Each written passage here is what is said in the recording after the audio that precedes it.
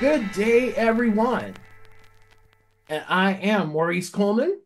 I'm Paul Signorelli. I want to welcome you to the Information Gone Wild podcast, brought to you by San Jose State University's High School. In this podcast, we discuss all things information science with our noted guests.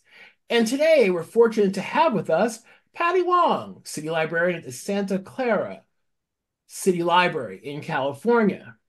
Patty was the president of the American Library Association for the 2021-2022 term and was the first Asian American president of ALA. She has been on the faculty at San Jose State University's high school, a wonderful high school, thank you, teaching subjects such as equitable access to library services, library management, grant writing, and library services to young people. Welcome, Patty. We're just delighted to have you here. Looking forward to the conversation. Thank you. It's so great to be here. Patty, our very first question is our warm-up question to get your juices Yes. flowing, get your brain Yes. working.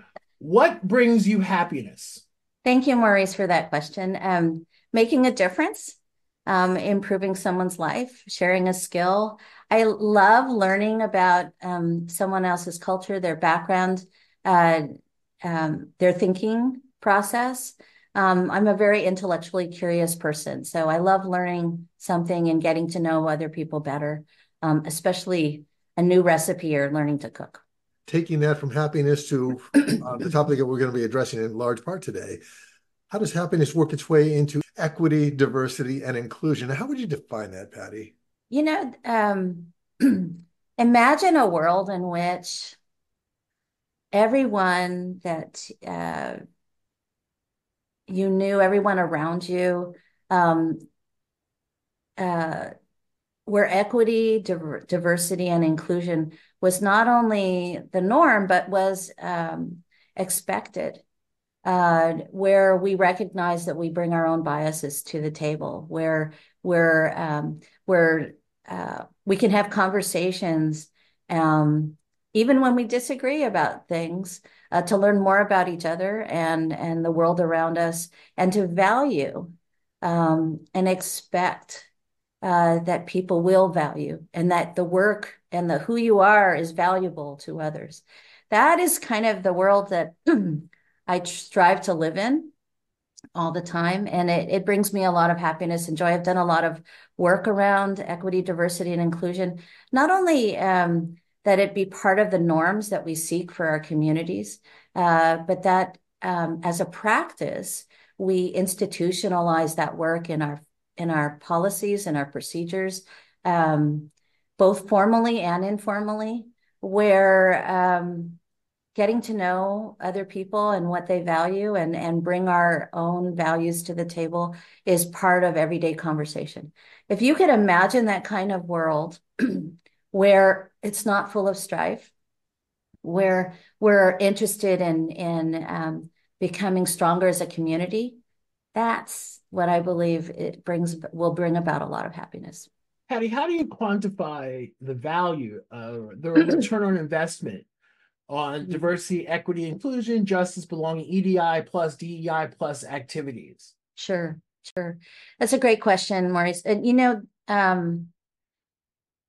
when you talk about return on investment, I think the things that you want to see are some outcomes and how things change over time. If you could consider the work of EDI as a practice, I've been doing this my entire career, and presumably because I've had some really great mentors in my life, including my parents, that it's been a lifelong kind of commitment to making sure that I treat everyone the way I would like to be treated, and so on and so forth. When you talk about return on investment, you want to see some change. So part of that is having a full understanding of also what change management and change looks like, and how it takes time, practice, strong communication, active engagement, and also patience, flexibility, being able to be mindful of oneself as you bring yourself into the work. and how you're changing as well. So when we talk about return on investments, we actually hopefully see some substantive changes. For instance, I'll just give you some practical examples. How I knew we were making a difference in some of the cities I've been working with is when my HR department says to me, you know, you've been doing some wonderful activity around interviewing and recruiting and getting some remarkable talent in terms of great pools of people, but you're also doing it in a way that is both professional and in a formal setting, changing the way the culture is happening at the library. Can we use some of that language and include it in all of our recruitment brochures? That's a significant change. So imagine, I remember distinctly when I had this conversation with our HR director, and she changed, because we have been doing the work for so many years, she changed every single job description to have an equity statement included in every recruitment. They supported the ideas behind actively recruiting for language skills and multicultural experience as additional benefits that we were looking for in terms of the recruitment itself. That wasn't, thought of back then, and then they changed. So that was a very small thing, but it changed the entire culture of the entire city. And likewise, my staff started in small ways to adapt some of that thinking in all the questions they wrote on the interview panels. The makeup of the panels themselves changed. How we see ROI take place is when you see changes in the policies and procedures of your institution, whether it's formal or informal, start to shift. Now we see lots of organizations, not just libraries, but libraries influence communities as a whole. And that's the kind of practice that we want to see. But the other thing that's happening is we see entire municipal agencies starting to do policy audits and to look to see where there's barriers to access. That's the kind of shaping that the library as an institution can make as part of a larger community in practice. But those are just some small examples, but they have some meaningful impacts. And even when we do job recruiting, the fact that when I was in Stockton, we went to our local churches and our communities of faith, because that's where we knew not only would we have communities who on the ground represented all of the communities in their broadest diversity possible, but we've made an investment in our direct population, that we cared about them and we wanted them to cultivate that relationship to grow them into library advocates and also library staff and volunteers and people that really continue to make a difference. So you'll see some incremental changes and then some larger changes as EDI becomes more of a presence and an expectation. There's so much to unpack in that. I just want to take a couple things and bounce it back over to Maurice. But you mentioned the importance of patience and professionalism. Mm-hmm. For our students and for your peers that are watching this, what can you guide them in terms of how you balance patience for the long-term view with patience that actually hold you back because you're waiting so long for change to come? That's a really good question, Paul. So I know that one of the things that I suggested that we talk about is how do we manage and progress in equity, diversity, inclusion when it is harder and harder to be openly equitable, and how difficult it's been, because it's not so much that I'm not saying that intolerance is taking a greater hold, but it's been harder and harder to be able to support equity wholesale, shall we say. And that's, based a little bit on fear of retaliation, and also people being uncomfortable with being uncomfortable. Mm-hmm. And I encourage anyone who's interested in doing the work. Remember, we all come hardwired. We have our own biases. We have our own way of being raised. We bring that with us every day to the workplace. And sometimes we have to unpack that and undo some of that, the premises that we came up with, that we were raised with, and recognize them for what they are. So we have to do our own internal work also. And then when we come to the work, understanding that all of that has an influence and that we deliberately and strategically do something within ourselves to bring our best selves forward. So that requires patience as well. But in terms of so the work has to be done internally. How we do external work, and I'm a strong believer that we need to do the work internally before we can do the external work well. The external work takes time because change takes practice. It's like a muscle that you have to exercise all the time. And that means that you just need to engage and process. And what works sometimes doesn't work all the time.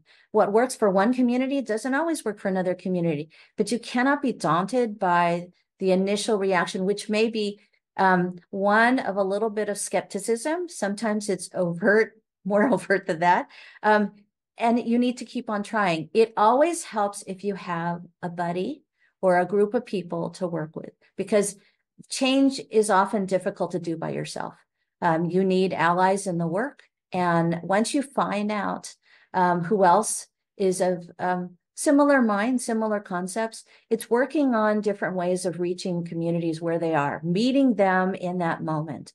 And that means you have to get to know them better. You cannot just come in and all of a sudden want change to happen. It takes practice, it takes energy, it takes positivity, it takes repetition, and it takes learning from those things that aren't working to reach a place where mutual respect can take place.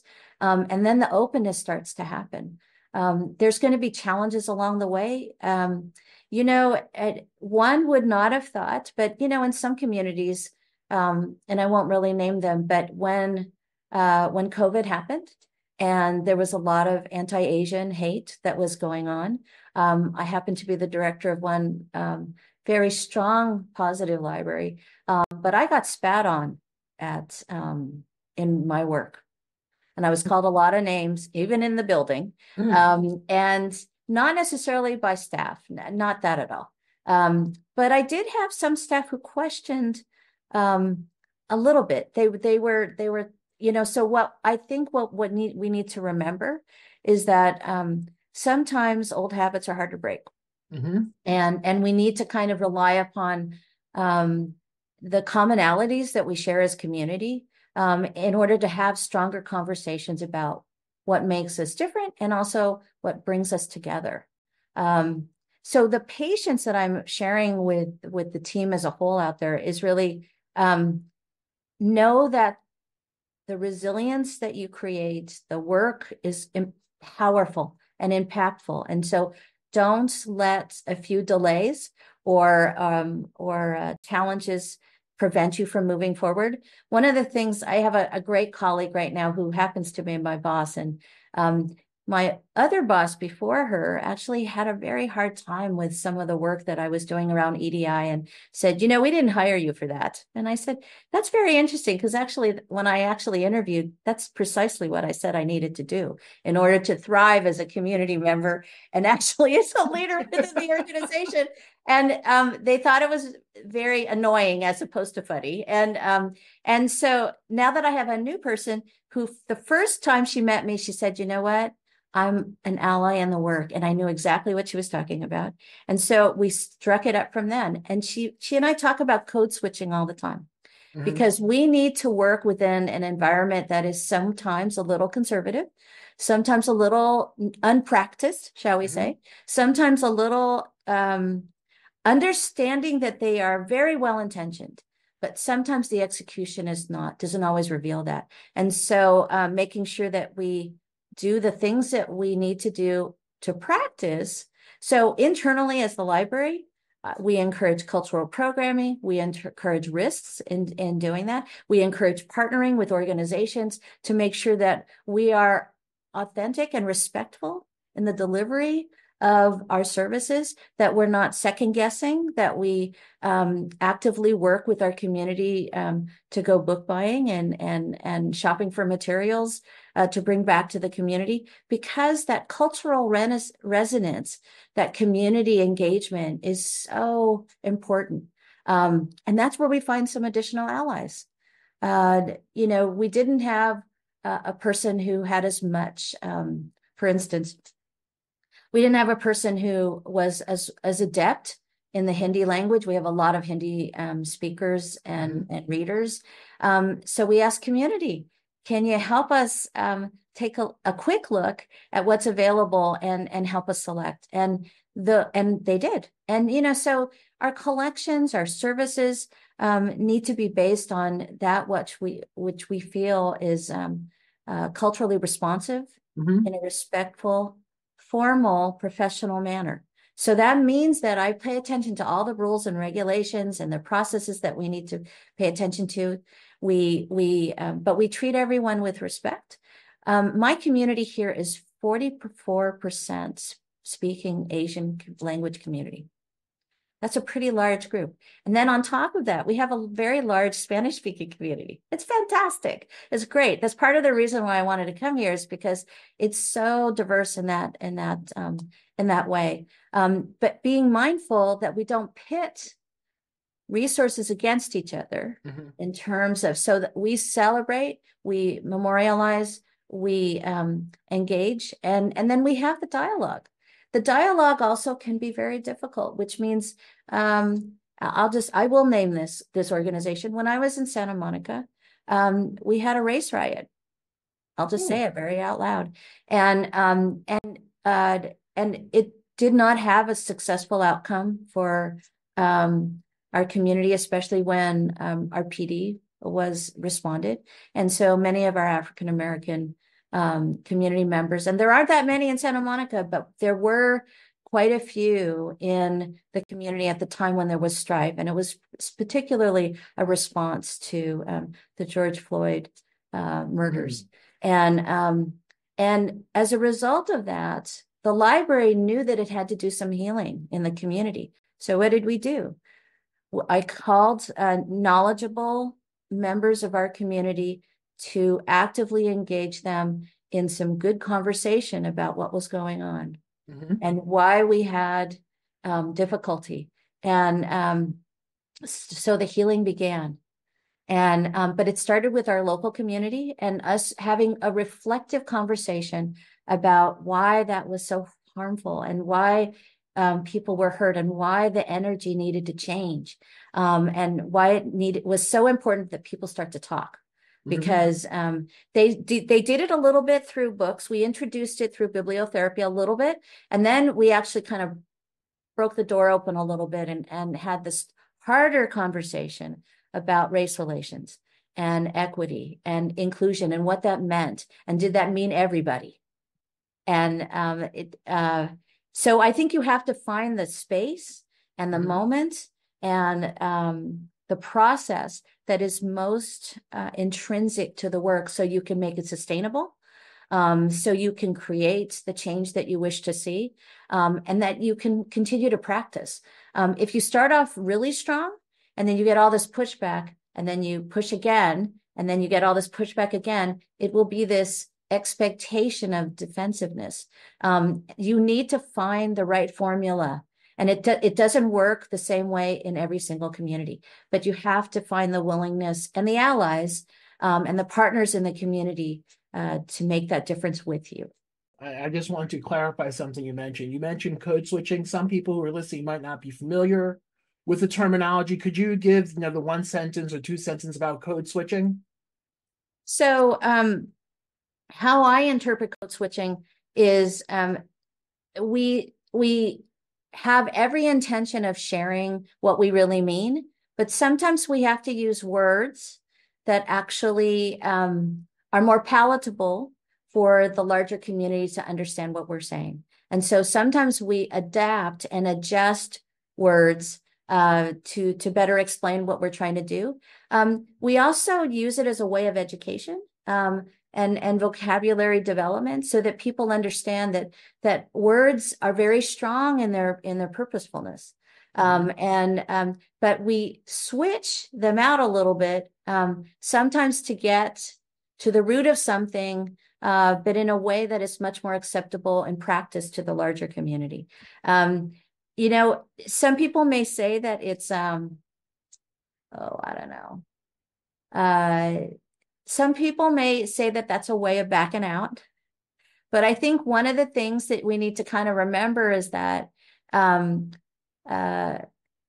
equity, diversity, and inclusion, no matter how you say it, DEI, EDI, the work is formidable and formative. And so, you know, so I would say, you know, if people, when people talk about the EDI work and they use the words that are highly charged, critical race theory, for instance, and they know the impact that it's going to have, that is a form of code switching that goes the other way, which is to try to infuse harm, actually. What we try to do when we talk about it in a positive way is to create avenues for us to do the work in such a way, in a descriptive way, that actually allows us to practice without inflaming. And I know that, you know, some people have lots of different derivations of all of those things. And that's just the way that I use that terminology and in my practice as well.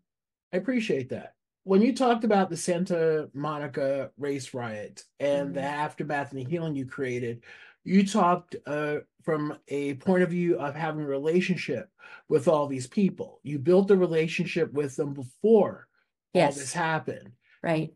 In some of your writings, you talk about some key traits of leadership: being brave, active listening, taking risks, and seeking coaching and mentoring in the right moments.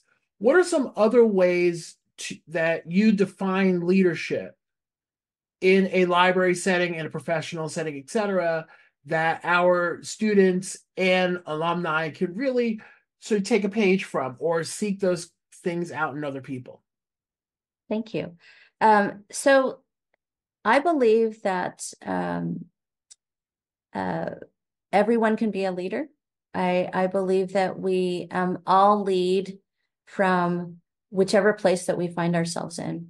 And that means that whether we're a little bit introverted or extroverted, we find a time and a place where we can make a difference. And that's the stepping out and stepping up part of the process. It also means that you bring other people along with you, and that you care about people in the moment, that you're able to take responsibility and be responsive to the change that you see around you, and that you respectfully respond.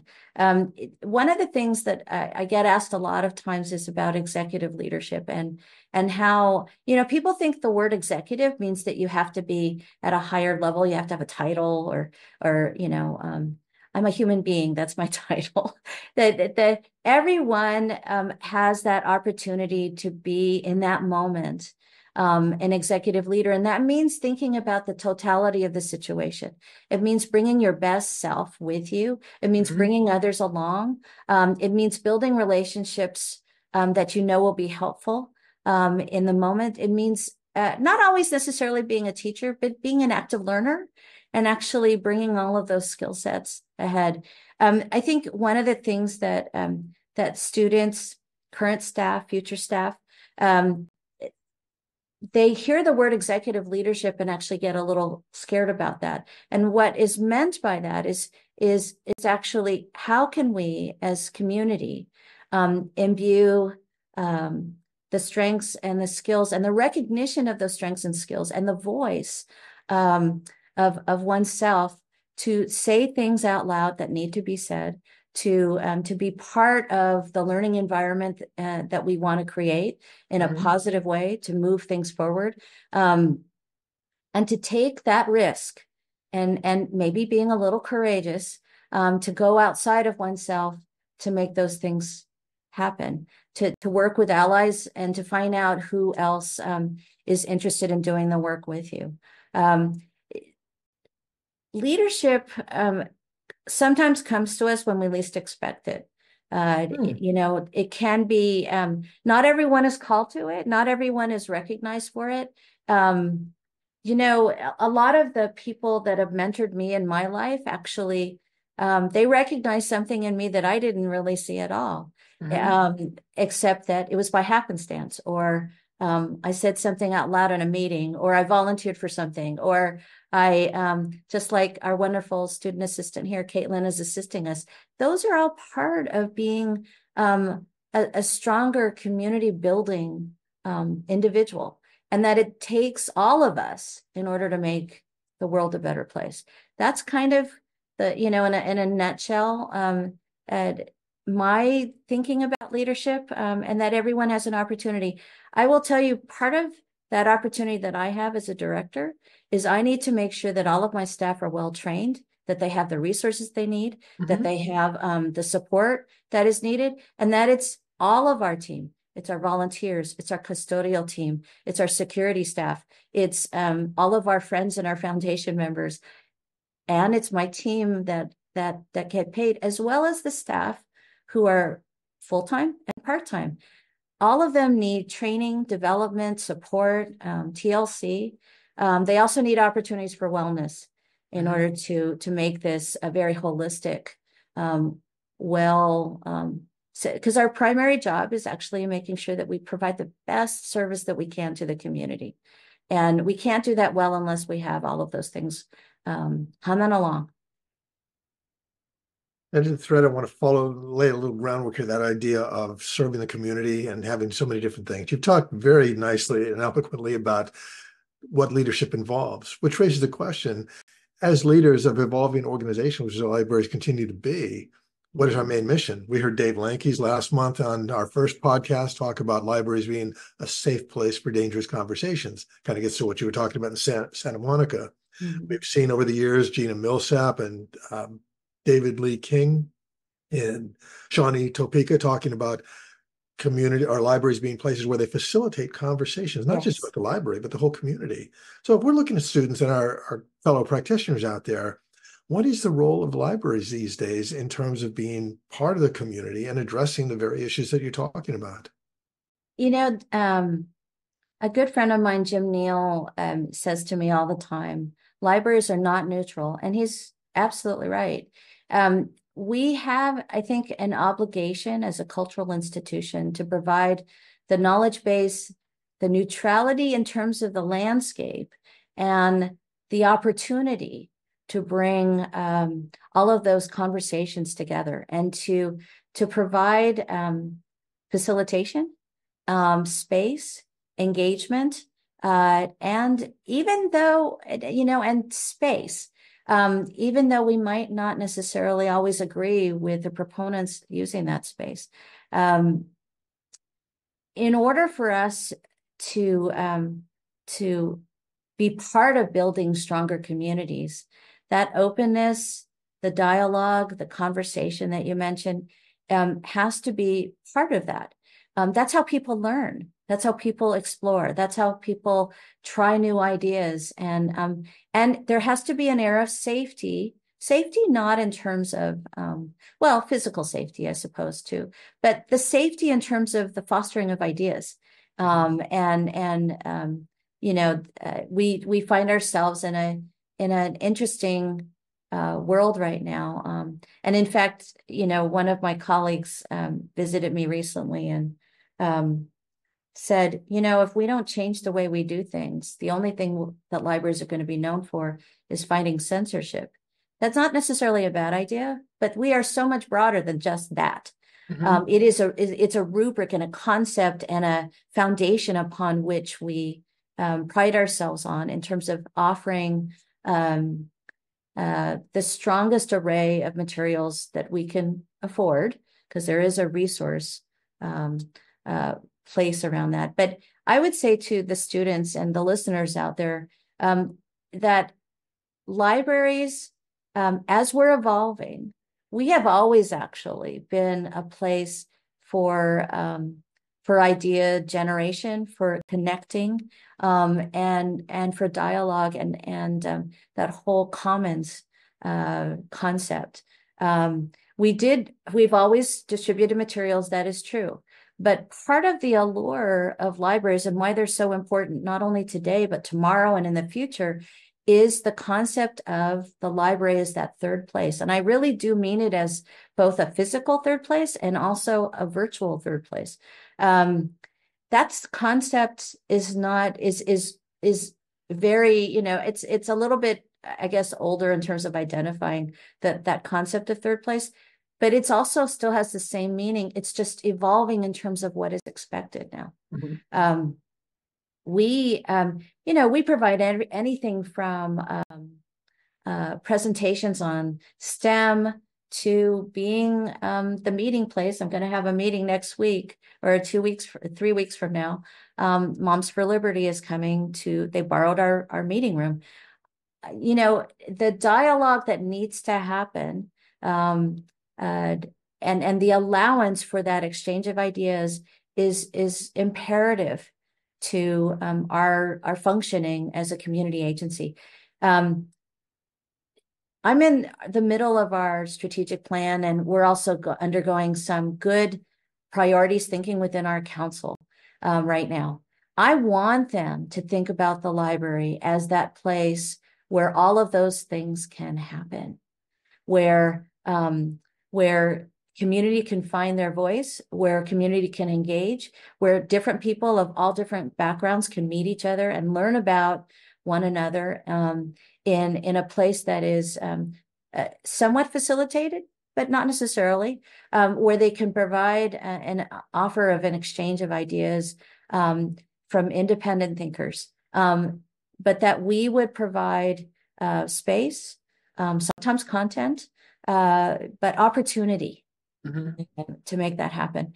I don't think, I think if anything, when we say library as economic impactor, library as community engager, library as community builder, those are all concepts that actually maybe libraries have tried on at different points in their evolution, but they still hold the same practice all the time, which is based on that connection with community and that wanting to make the world a better place.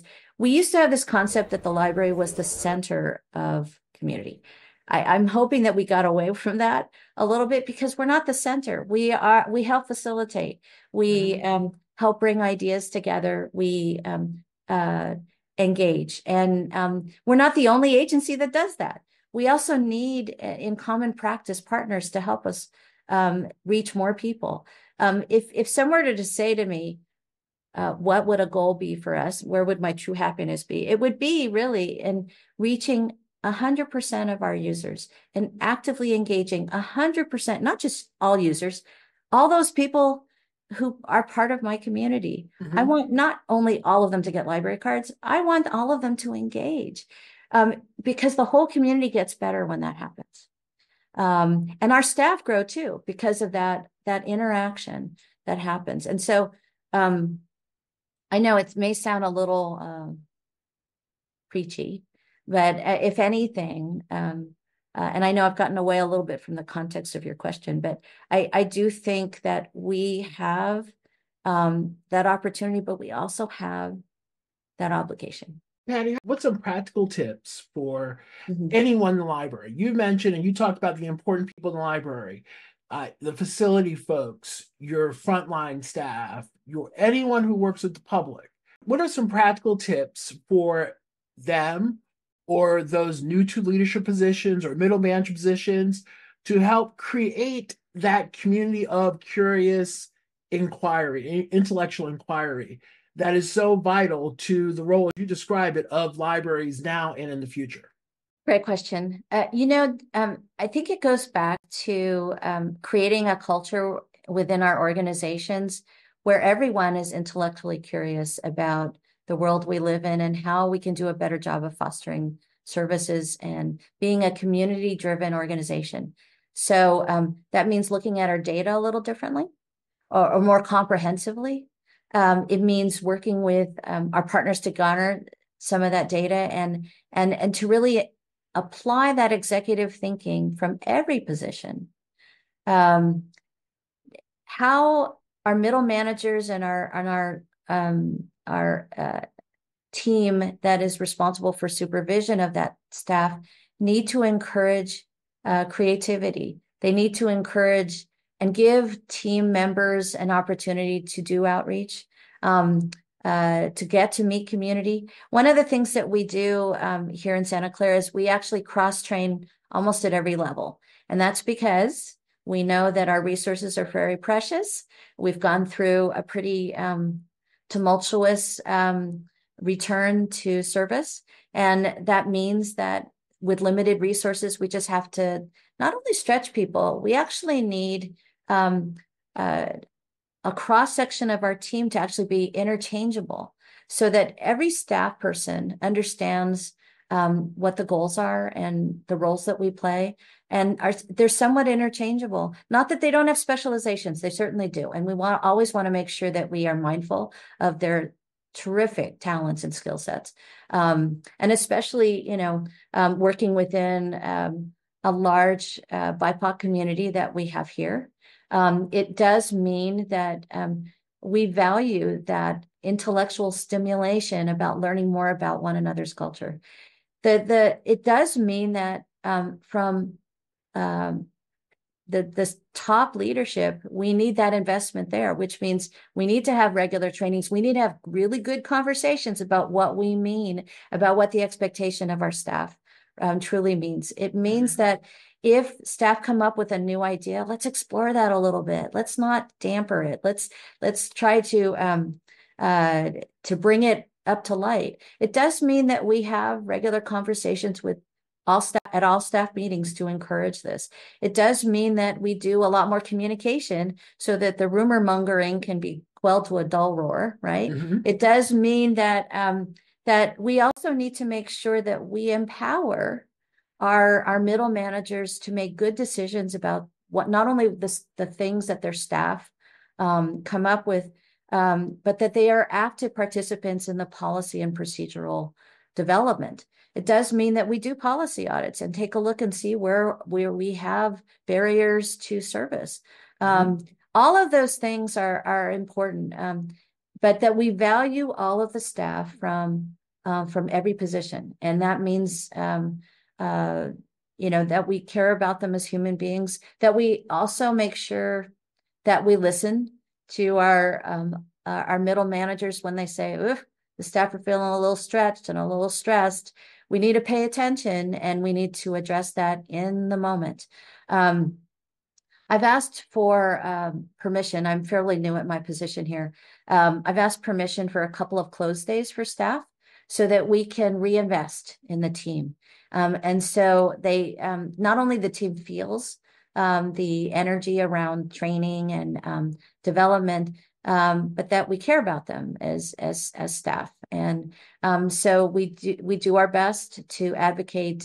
Not too long ago, we got bilingual pay for all of our team members that are, it wasn't available to everybody. I'm not sure why. It doesn't really matter what happened before. What matters going forward is that we treat our staff with the same applications of equity, diversity, and inclusion that we expect for our entire community.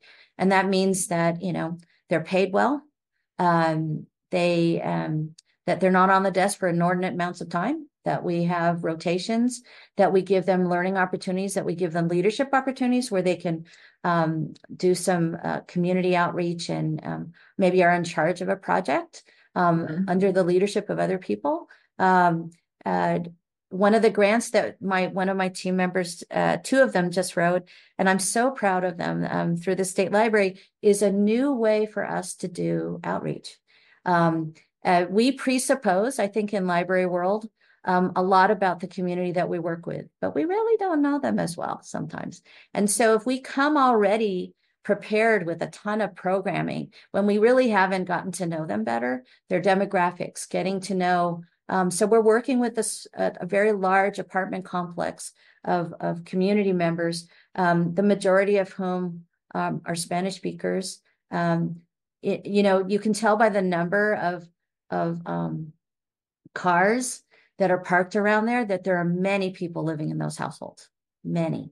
And that means that there's overcrowding, there's not as much resources. When you do the analysis a little bit further, you find out that grocery stores are very expensive there, so they have to go far to get. So there's a food desert there. There are all kinds of implications about what service would mean, and so our coming in with library service isn't the first thing on their list.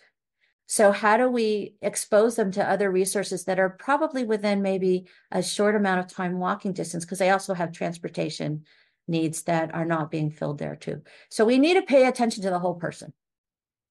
And I know that's a long-winded way of saying that actually we look around at our environment, we assess what's needed, we bring our team along, we engage them and talk about expectations that we have, not for numbers. This isn't about numbers. This is about impact. How can we create outcomes where community benefits, even if we don't know them as well, and how to get to know them better, and to infuse that same curiosity and applications throughout the entire organization, which means having good conversations about with our managers about how they would like to approach this work and what kind of ideas they have. It's not all about top down. It's how do we spread out? How do we make this a much more organic thinking, learning organization? You have spent so much time talking about the importance of people, training your staff, having people get comfortable with each other, having those difficult conversations for our students and for our peers as we talk about the essence of our work these days and for the foreseeable future. What would you suggest in terms of that balance of we have to report how many books we circulated, how many programs we had, but the other more important side of how were people actually affected and served? And can you do that by illustrating with a story about one of your favorite memories of working with a patron in your career? Keep it on the people side here, the real impact of the work we do. So I will tell you something that I failed at. And I think that's an important distinction. And you should encourage all of you wonderful listeners out there to ask someone, who maybe, you're thinking, oh, Patty, you've never failed at anything. I fail at a lot. But I get up and I learn from it. So this was in Berkeley. And it was, I was a branch manager at the time, fairly new, but very well-intentioned and lots of good energy. We had majority African-American community. Berkeley was an interesting city where back in the day, a long time ago, there were covenances where African Americans and our Japanese Americans could only buy south of Berkeley in terms of housing. And in fact, many Japanese Americans had white friends who bought the property for them in their name because they couldn't buy property also. So it was an interesting dynamic. As a result, where I served, it was majority people of color. And African Americans, Japanese Americans, Chinese, Vietnamese, Koreans. There's a large group within Berkeley that are like that. Yes, there were white people as well, but you had neighbors living right next to each other, who were all of a different kinds of groups of people. And in fact, just to give you some context, Malcolm X School was one of the elementary schools. And the lunch ladies were all Japanese American, and they served bento every day to those children. There's a very different kinds of cultural nuance. But being as it may, I was newer to the job. I had a community member come in, mom and daughter. She was going to college. She was so excited. And she was very dark-skinned. I made incorrectly an assumption. And I actually brought out these wonderful books, and Paul will remember, Gail Schlachter used to run Reference Service Press, and she's now gone from us. But they were one of the few tools that we had specifically for different people of different backgrounds, scholarship, grants, all kinds of information. It was a beautiful set of reference services that we had. And so I brought out, I made an assumption that she was African-American. And I brought out the tools for African-American grants and resources and scholarships. And the mother got very angry with me. And I said, "Oh, I'm so sorry. I thought this is what you need." And I should have had a deeper conversation. But I'm telling you what, one beautiful thing happened. So I made a big mistake. The daughter, she took my hand. And when I started to apologize, and I said, "I'm so sorry. I should have made it. I made an assumption, and that was incorrect of me." And the daughter took my hand and she said, I don't think you're gonna recognize who we are, though." And I said, "Then please, by all means, let me know." And she said, I'm part Hawaiian." And I said, "Beautiful." And so I gave her the reference service tool that physically worked with Asian and Pacific Islanders. And later on, I did go up to the mother again, and the mom said, "You know what? I shouldn't have barked at you." She said, she said, "If all people in the whole world." And I said, No. I said, "I made an assumption and you were right to call me on it." And she said, the reason I bring this up is because the daughter in that moment brought me back in and started to do the healing. She did exactly what I would have expected me to have done myself, right? Which is, how do we bring ourselves back in to the conversation when we've made a mistake? And how do we admit that we made a mistake? That's part of leadership. Being the most vulnerable is when you can admit mistake. But then if you can actually bring yourself back in and restore that relationship somehow, that's what the daughter was doing. So she was probably the wisest person in the room. And she actually taught me so much that day. So what I'm sharing with you is that we all make mistakes. We need to own up to it. Part of leadership is actually being the most vulnerable we can in that moment, admitting you make a mistake, restoring the relationship when you can, acknowledging that you have something to learn all the time. So I will tell you the long end of that, and the short end of it is that the daughter and the mother came back. They copied, I mean, not necessarily that we're all supposed to do this, but they copied every single page that referred to her. She got a full ride. Now, that is back in the day when Pacific Islanders didn't actually get a whole lot of money. It wasn't that, it wasn't as recognized right now as a community that really needs support. But she got a full ride. She got into Stanford, and she came back to tell me that because in that moment, she didn't have anybody else to help her. And her mom had said, we didn't go to college. We don't know what to do. We have no idea. I will tell you, in that relationship, afterwards, after I apologized and after we made up a little bit, I introduced her to FAFSA. We talked about her application. We helped proofread her, and I would have done that for anybody. It wasn't just because of that snafu that I had, but I wanted to share that with you because since then, that has deepened my commitment to the work, especially around bias, because I came with this understanding that was not true. And instead of actually letting go of it, brave mother too, I made an assumption. And that was incorrect for me to do. So as you're doing your own reference training and your development and asking questions, don't be hesitant to ask the question. I know that sometimes they're sensitive, but please, even if you said, I'm not sure which of these volumes, I could have brought all 5 of them out for her to look at, and they would have picked the right one.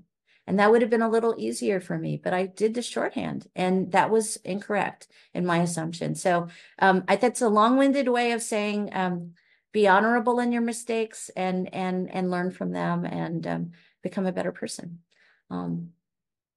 Thank you, Paul. So, Patty, how can you talk about the power of learning and the change that you underwent from learning from your mistake? How can our current future library staff, our library student, our MLIS information science students, anyone who's listening, seek out those experiences to develop those tools that you have that they can learn from mistakes and unexpected outcomes? How do they take that first step? You know, I'm going to share with you someone who is very dear to me and has helped me in my own evolution. Two things, rather. One is I want, if you can, take a look at the work of Frank Benest, Benest. He writes an article. He writes a monthly article and set of columns for ICMA, which is the International City County Managers Association. It's called Career Compass. And if you Google Career Compass and Frank Benest, it'll come right up. It is free to you. And the reason why I do this is because he puts out a very kind, sensible, common sense set of articles that deal with HR, dealing with people. And he has it. He's written it. He didn't realize it at the first, but he himself practices EDI all the time. And it's written in that perspective. He is a white male. He used to be the city manager at Palo Alto, well-known mentor and coach. And I will tell you that it's made a big difference for me. So I pass that on to you. The other thing I would share with you is seek a mentor, be a mentor. It is important. Right now, I'm mentoring quite a few students and actually quite a few librarians, and sometimes other people outside the library world. I'm mentoring a few Parks and Rec people now too. The more you practice, so know that learning from mistakes, you have to make some first. I mean, remember that there's nothing like experience, but your response to it is something that you need to check. And that's because we all come with bias. So I would do that reflective bias work first. One of the things we had all of our staff engage with is strengths finders. Not that you have to do any of these things directly, but I do think that you need to do some good hard work in terms of bias and take a look at, there's the Harvard bias survey. I'm not sure that you want to always do those things because some of them are a little cursory in nature, and I think the work needs to be a little deeper. But I would suggest that you seek a mentor who's gone through, especially in the BIPOC world. I would, and then when you get to be of some experience, then you should also choose to be a mentor. And remember, mentoring requires preparation, and there's cross benefits all the time. But the other thing is, you don't have to be super knowledgeable, years and years and years of experience. There's benefit to providing support and facilitation, and just even asking others some really good questions. Don't be afraid to have that dialogue with others within your classroom experience. Remember that ethics is a part of our expectations as a curriculum and the learning within the SJSU iSchool experience. Having that ethics conversation, even if your instructor doesn't provide it for you, bring it up. Bring it up. It is a very important part of your individual learning as human beings to have that strong conversation. And it will lead definitely to equity, diversity, and inclusion. Believe me, it's the community, it's what we find ourselves in today, but it's always been there. Because remember, inclusion means also including everyone. And of course, we don't just mean ethnicity. We're talking about EDI in its broadest sense.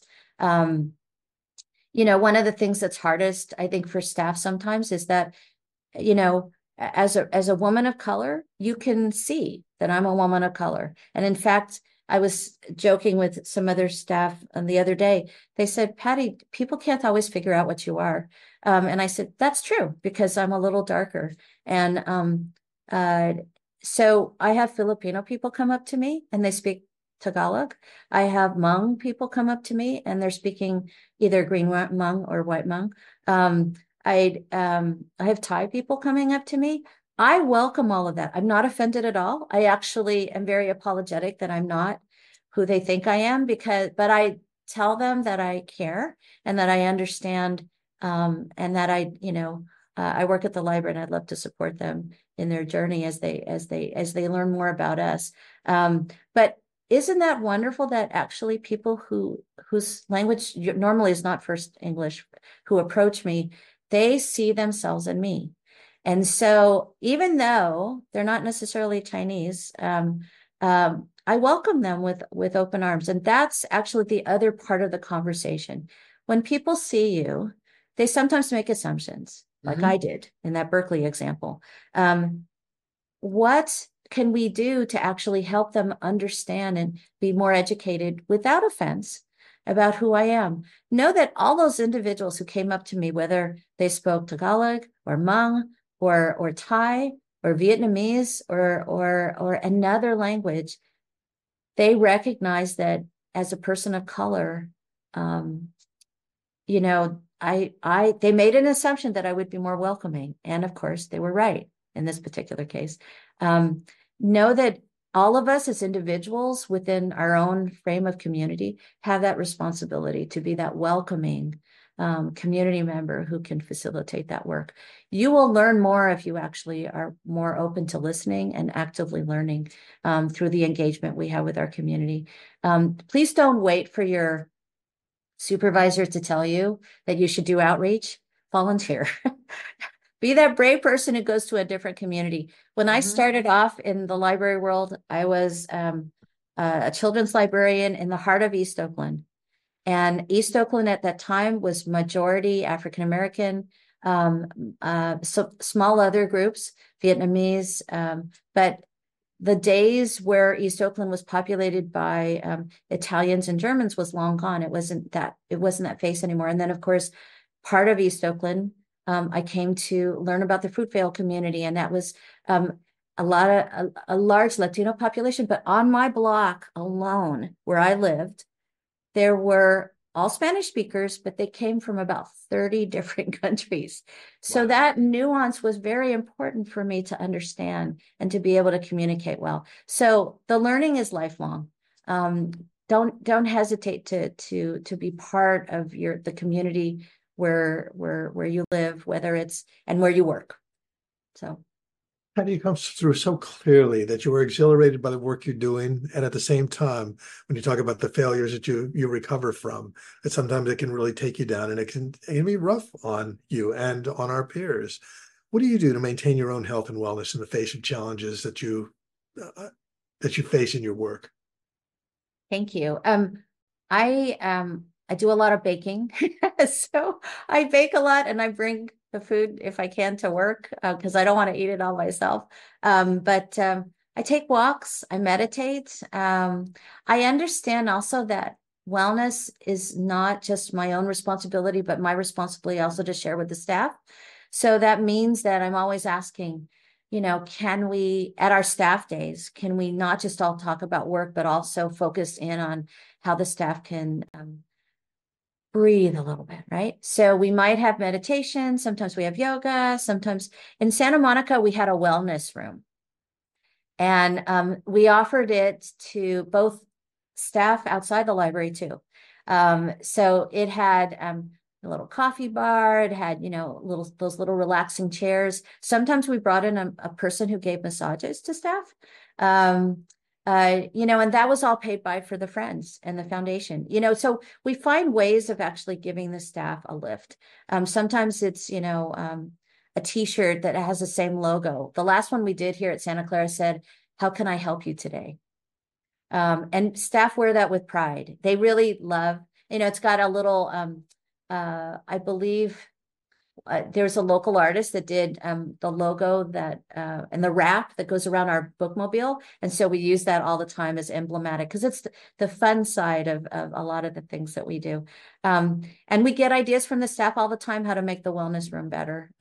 Last time I think our wellness activities, we usually have some animals to pet. There's nothing like, petting a dog or a cat or we've had chickens and rabbits and hamsters and all kinds of things.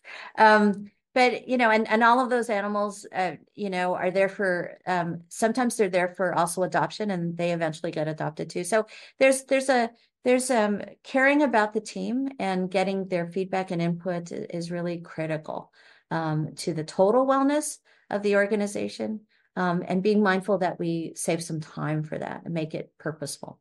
Patty, as we wrap up our time together, Yes.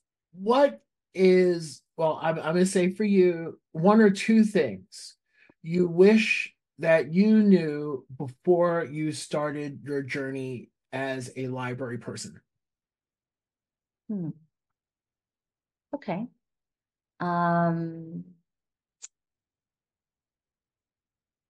I think when before I came formally to libraries, so I've always been a library kid, but I think what I did not know exactly what it was like working in a library, how many different kinds of situations you find yourself in where you have to act quickly, and stop and reflect. So preparedness, I think, for any kind of activity. I will say, one of the things I also didn't realize is that preparedness would lead me to sometimes being an expert in all things emergency. So, I've had everything from gas leaks to we had some altercations with somebody who came in with a knife and a gun, and a couple of times. I don't want the students to think about that the library is a dangerous place, because the library is just like any other public institution. We have different kinds of experiences. What has made me stronger by that experience with emergencies, though, is not only thinking on my feet, but actually creating an awareness where bringing stability and normalcy back to the environment after there's been a shock of some kind is a very important skill. And I call it reentry. Some people may call it, continuing operations, right? But it is very important, no matter what the emergency is. It could be a disagreement among staff. It could be, a group of kids who might have been rowdy that day, and you need to kind of ask them to come back another day. It could be someone who's had an accident in the library. All of those things, we need to respond correctly and appropriately. We need to involve other people with us. And, we need to be mindful that if we can learn from it, to avoid it from happening again, or to be a little bit more prepared so we can provide the best service possible. And the other part is, no matter what, we also have an obligation to making sure that there's as much normalcy for the staff and the community, as we bring things, back up to speed in the way they were before, so that everyone has a good experience at the library. Patty, thank you so much for the wonderful insights and for being just so warm and honest with the students and our peers about what you face and what we can be doing in a positive way. Thank you. And I'd like to thank you all for joining us today. And thanks to the San Jose State University iSchool. And join us next time for the Informational Mile podcast, where we will discuss all things library science. Thank you and have a great day.